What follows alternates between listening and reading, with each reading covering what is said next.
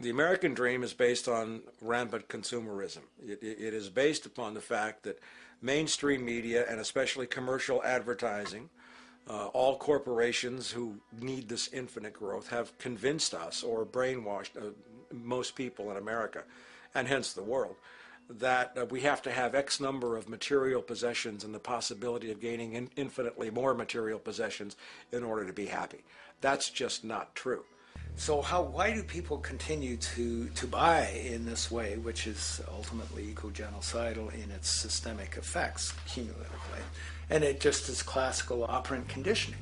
You simply put inputs of conditioning into the organism, and you have outputs of desired behaviors or goals or objectives.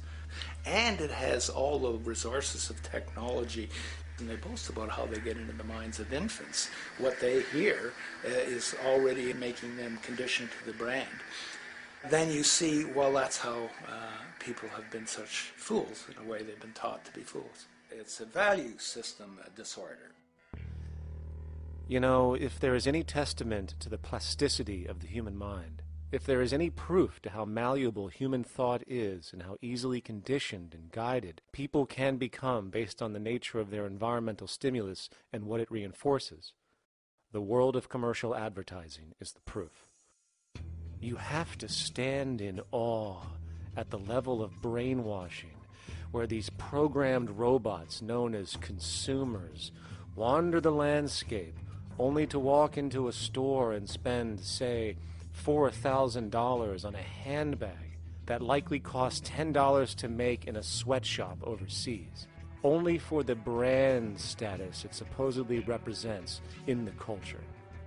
Or perhaps the ancient communal traditions which increase trust and cohesiveness in society, which have now been hijacked by acquisitive, materialistic values, where now annually we exchange useless crap a few times a year.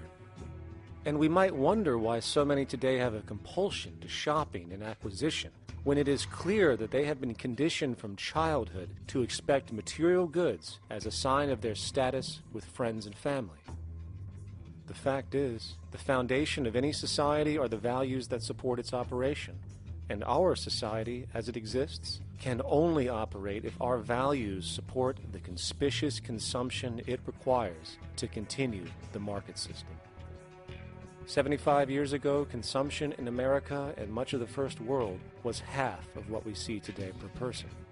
Today's new consumer culture has been manufactured and imposed due to the very real need for higher and higher levels of consumption.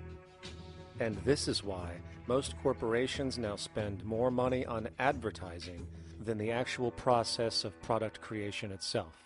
They work diligently to create a false need for you to fill, and it happens to work. You know, economists are in fact not economists at all. They're propagandists of money value, and you'll find that all their models basically get down to token exchanges that are to the profit of one side or both sides or whatever, but they're completely disconnected from the actually existing world of reproduction. In Ohio, an old man failed to pay his electric bill. You may be familiar with the case. And the electric company turned off the electricity and he died. The reason they turned it off was because it wouldn't have been profitable for them to keep it on because he didn't pay his bill. Do you believe that was right? The responsibility really lies not on the electric company for turning it off, but on those of this man's neighbors and friends and associates who are not charitable enough to enable him as an individual to meet the electric bill. Did I hear that right? Did he just say the death of a man caused by not having money was the responsibility of other people, or in effect, charity? Well then, I guess we're going to need a whole lot of infomercials, little miserable coin slot donations for bodega counters, and a bunch of pickle jars for the billion people now starving to death on this planet because of the very system Milton Friedman promotes. Whether you are dealing with the philosophies of Milton Friedman, F.A. Hayek, John Maynard Keynes, Ludwig von Mises, or any other major market economist, the basis of rationale rarely leaves the money sequence. It is like a religion. consumption analysis, stabilization policies, deficit spending, aggregate demand. It exists as a never-ending, self-referring, self-rationalizing circle of discourse where universal human need, natural resources, or any form of physical life-supporting efficiency is ruled out by default and replaced by the singular notion that humans seeking advantage over each other for money alone, motivated by their own narrow self-interest, will magically create a sustainable, healthy, balanced society. There is no life coordinate in this whole theory, this whole doctrine. What are they doing? What are they doing? What they're doing is tracking money sequences. That's all it is tracking money sequences, presupposing everything that matters. One, that there's no life coordinates. Wow, no life coordinates. Two, that all the agents are self-maximizing preference seekers. That is, they think of nothing other than themselves and what they can get most for themselves. That's the notion, that's the ruling notion of rationality. Self-maximizing choice. And the only thing that they're interested in self-maximizing is money or commodities. Well, where does social relations come in? It doesn't, except in the exchange to self-maximize. Where do our natural resources come in? They don't, except to exploit.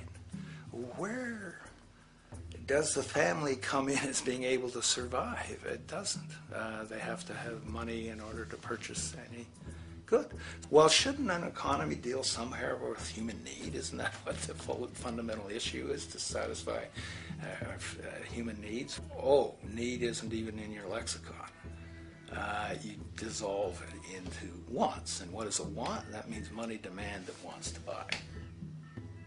Well, if it's money demand that wants to buy, it's got nothing to do with need, because it may be the person has no money demand and desperately needs, say, water supply. Or it may be money demand wants a gold toilet seat. Well, where does it all go? To the gold toilet seat. And you call this economics? Like, it's really, when one thinks of it, it's got to be the most bizarre delusion in the history of human thought.